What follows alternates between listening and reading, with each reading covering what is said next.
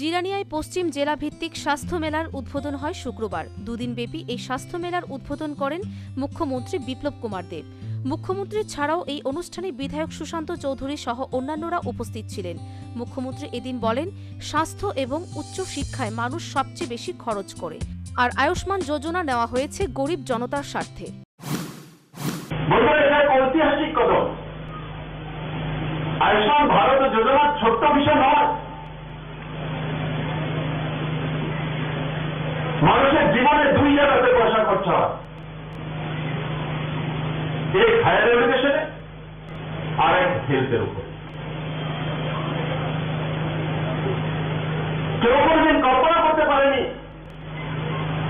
যে ভারতবর্ষের মতো 130 কোটি পপুলেশন যেই দেশের জনসংখ্যা রয়েছে, সেই দেশে আয়ুষ্মান ভারত যোজনা লাগু করে প্রধানমন্ত্রীজি 5 লাখ টাকার বাৎসরিক খরচার ব্যয়ভার কেন্দ্র সরকারের উপর উঠিয়ে নেবে এবং গরিব জনতার স্বার্থে।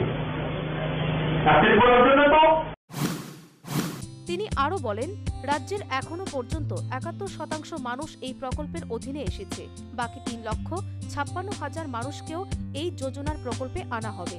আর তখন রাজ্যের 75% মানুষকে স্বাস্থ্যের খরচার জন্য চিন্তাই করতে হবে না। 71% তো সেটা আয়ুষ্মান ভারতের মাধ্যমে, বাকি যে 3,56,000 ই কার্ড হচ্ছে সেটা পার্সেন্টেজ আরো বেড়ে দাঁড়াবে, হয়তো বা 76%, 78% পৌঁছে যাবে। মানে ত্রিপুরার 75% মানুষের স্বাস্থ্যের খরচার জন্য চিন্তাই করতে হবে না, সরকার করবে। এর থেকে বড় যোজনা কি হতে পারে? প্রসঙ্গত উল্লেখ্য, রাজ্য সরকার সাম্প্রতিককালে ত্রিপুরা আয়ুষ্মান যোজনা প্রকল্প ঘোষণা করেছে। আর এই প্রকল্পে যারা আয়ুষ্মান ভারত যোজনা প্রকল্পে নাম অন্তর্ভুক্ত করতে পারেনি, তারাই এই যোজনার সুবিধা পাবে। Bureau report, news vanguard.